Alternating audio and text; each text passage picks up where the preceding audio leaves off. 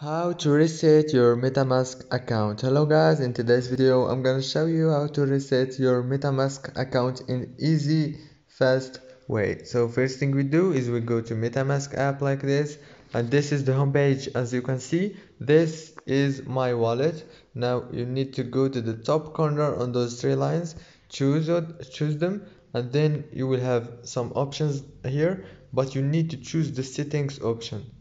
And after that you need to go to the third option, which called advanced. Click on advanced, and now you will have the option of reset your account here in the blue, and you can click on it and you will be able to reset your account in easy, fast way. If this video was helpful, please don't forget to like and subscribe, and thank you so much for watching till the end.